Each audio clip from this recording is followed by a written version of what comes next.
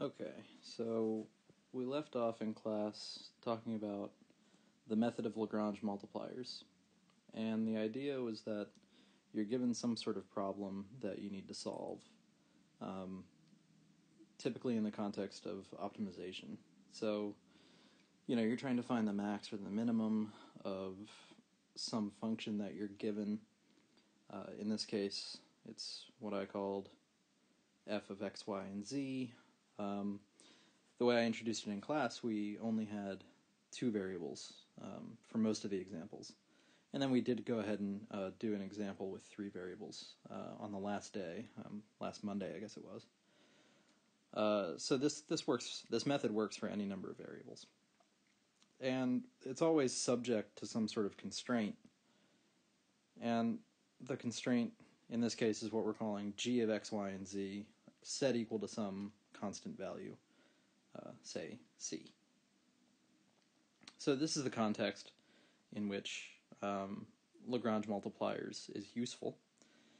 And the main idea here is really, we had this idea of seeing where certain level curves were tangent to one another, and all these points of tangency are the feasible places where a maximum or a minimum of the original function f might occur.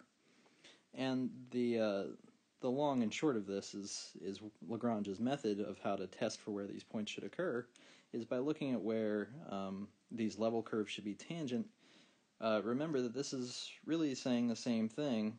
If I've got one curve that looks like this and I've got another curve, the other level curve happens to look something like this, then any point where they're going to be tangent, they are going to have something in common other than just tangency.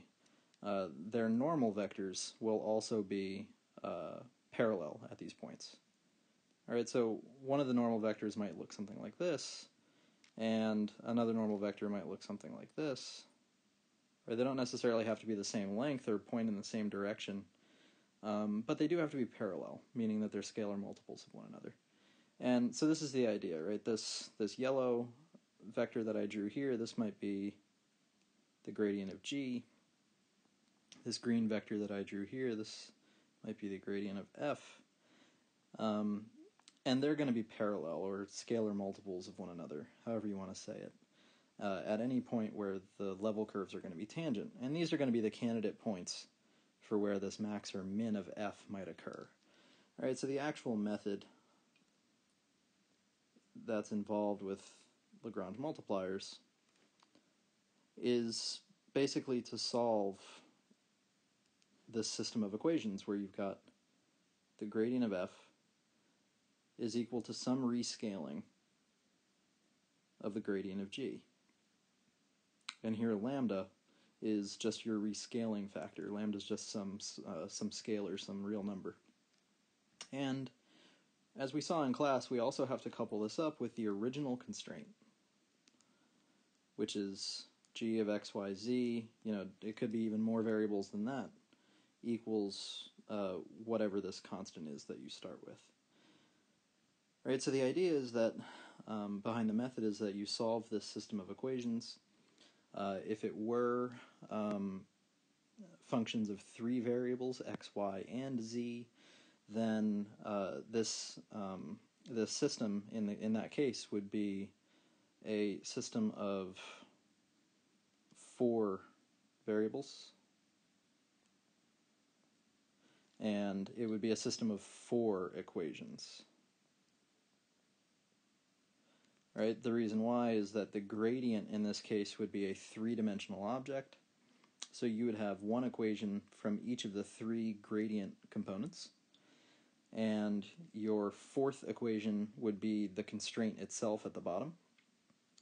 And your four unknowns, your four variables, would be x, y, z, and lambda would be your last one. Alright, so this is a system that you should, just algebraically speaking, you should be able to solve this system. So, the method is to set up the system of equations and solve it, and this generates right, this leads to a list of feasible solutions.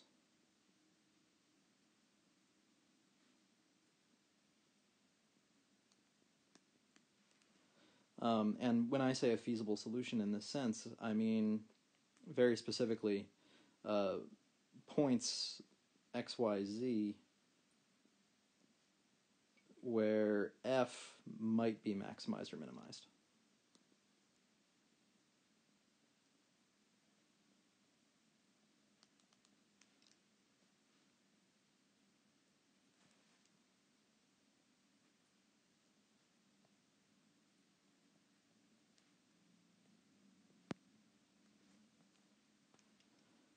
Alright, so it's any places where f might be maximized or minimized. That's the idea here. And as we saw in class, this list of points could be quite long.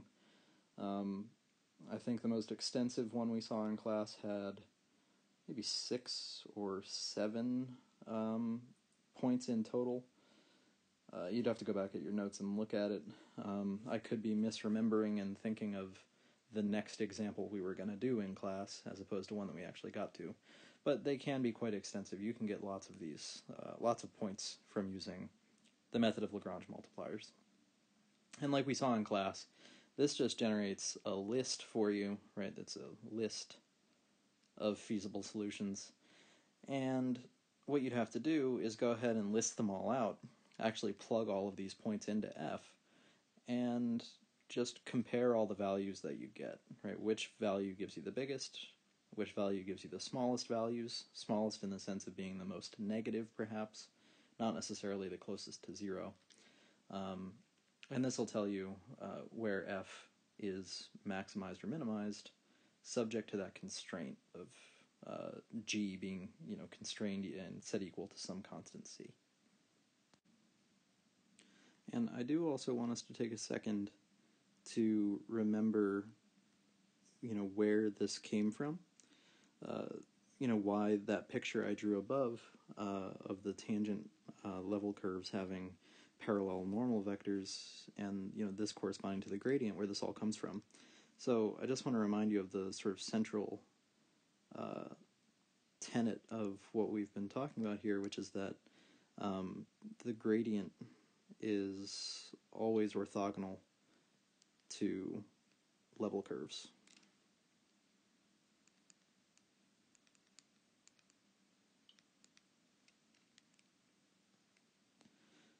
Alright, so the gradient being orthogonal to the level curves is really what makes all of this stuff work. And this idea of orthogonality is really what makes this important for us to look at in this course, which is entirely about applications of inner products. In particular, the dot product. And how do we test for orthogonality? Well, we take a dot product and see if it's 0. So, this, I just wanted to remind you, since it's been a while since we've talked, I wanted to remind you that this is why this is an important thing for us to look at in this course. Alright, so if we go to the next page here, then we've got an example of how Lagrange multipliers can be used in an application. And this is very specifically an economics application. Alright, so there are some words in here that I just want to make you aware of. Some sort of economic, jargon that you may not have seen before. So we've got a consumer who has a certain amount of wealth, which we're calling W. That's just some number of dollars that they have available. And they're going to spend them on 2 goods. And these goods have different prices. Good 1 will have price P1, and good 2 will have price P2. So, if these are different candy bars or something, the price of Snickers might be $1 a bar, and the price of, Hershey's might be 89 cents a bar, just as an example. So, when just because we call it wealth doesn't mean that it has to be a lot of money. The person's wealth amount, W, could be as small as, $4 or something, and they're trying to figure out how many different candy bars to buy. So the quantities that they're going to purchase are what we're going to call Q1 and Q2. So in the example I just mentioned, if good 1 is Snickers bars, then P1 would be the price of a Snickers bar, and Q1 would be the total number of Snickers bars that this consumer purchases with the amount of wealth that they have, meaning the amount of money in their wallet. So Q2 would be the quantity purchased of the other kind of candy bar, for example, Hershey bars. And price 2, P2, would be whatever the price of a Hershey bar is. And the way it is right now, we're not really, just with wealth, price, and quantities, we're not really talking about optimizing anything. They've got a certain amount of money to spend, so it's not like we can minimize their cost or something like that. Like they're walking into the store and they're going to spend, say, $4 on candy bars. So what we want to do, the thing that we are trying to optimize, which you can see down here, we're trying to maximize something. And what we want to maximize is what's called the consumer's utility. So this is really the big operative word that may be completely new to you if you've never seen any sort of economics or taken an economics class. So what we're trying to maximize here is what's called the consumer's utility. And utility is this very, I'm trying to think of the right word, maybe ambiguous, vague kind of thing in economics. And basically, utility is how useful something is to you. And usefulness, obviously, is a subjective thing. But in this case, for candy bars, utility would be how much enjoyment you would get out of the different kinds of candy bars that you would buy, as an example. Another kind of utility might be caloric intake. If you're trying to hit a certain number of calories by restricting yourself or using a certain kind of diet, then your utility might be your nutritional benefit to caloric intake. And, this is a hard thing to measure because it is subjective, number one, and because, number two, if you are talking about something like candy bars, you're likely not going to be talking about caloric intake or nutritional intake or anything like that. You're likely going to be talking about the enjoyment of the candy bars themselves. And so this can be a notoriously hard thing to quantify. But we're going to suppose that our consumer has a very specific utility function. And it's given by U here in the second to last line. And the idea is that their utility function is going to be based on the quantity of each thing that they purchase. So maybe you really, really like Snickers bars, and you're not so crazy about Hershey's bars, but you still like them. Then, in this example, maybe Snickers bars, which you really enjoy, maybe they should have, here, let me highlight it with a different color here. Maybe they should have an exponent which is relatively large. And if you look down in this line down here, alpha is some number between 0 and 1. And so let's say you absolutely love Snickers bars and you don't like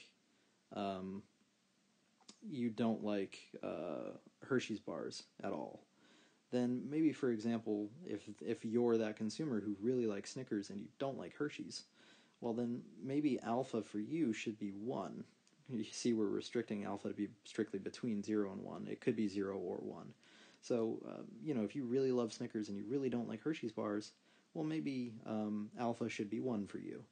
Because that would mean that your utility is just straight up the number of Snickers bars that you consume. And it has there's no bearing whatsoever on Hershey's bars for you. And say you're the other way around. Say you really don't like Snickers bars and Hershey's bars are your favorite thing in the world. Well, then maybe alpha for you should be 0, because that would get rid of Q1 from this calculation, and instead 1 minus alpha 1 would just be equal to 1 if alpha is 0. And so that would just be saying that your utility is exactly the number of Hershey's bars that you buy and consume.